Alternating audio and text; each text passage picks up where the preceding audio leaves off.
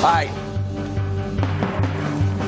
This story sounds like a piece of fiction. 6 federal agents storm a woman's home to take her SUV. The reason?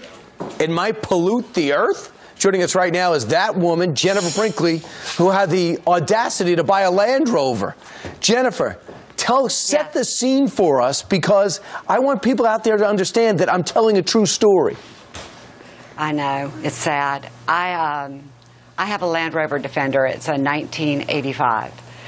And it was parked in our carport, and 6 law enforcement agencies, vehicles, and Homeland Security pulled up and asked me if I had a Land Rover and seized it. They took it from your house. What reason did they give you?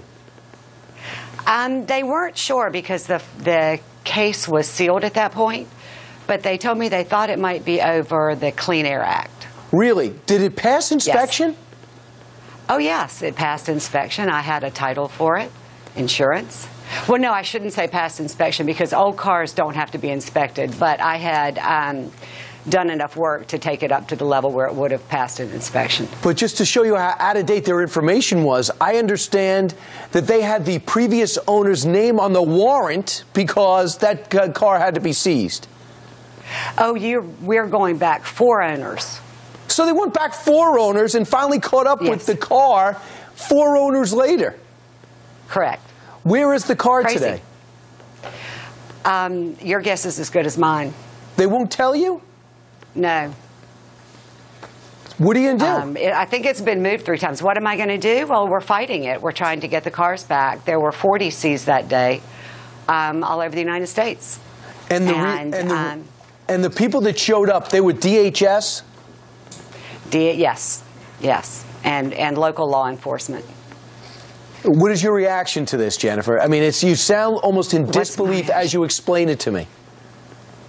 My reaction is I'm sad, because I owned the car, and it's just an iconic car. I don't know. I'm in disbelief because it's gone. And I'm surprised that somebody can come in and take your property. Surprised? I didn't think that we lived. It's outrageous. And you were quoted as saying that you always felt so proud to be in this country. Your dad's a veteran. What is your reaction now? What would he say? Oh, my father, he would tell me to fight it and try to get my car back. That he fought in a war to protect our property so we could live in a free country. And I think that was the saddest thing for me, because I realized that everything my father fought for didn't exist anymore. So it's scary. It's scary when it happens to you on a personal level.